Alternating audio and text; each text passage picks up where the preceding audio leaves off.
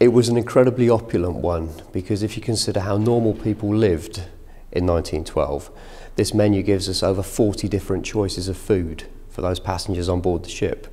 Dishes such as chicken a la Maryland, right the way through to a number of selection of cheeses and lagers.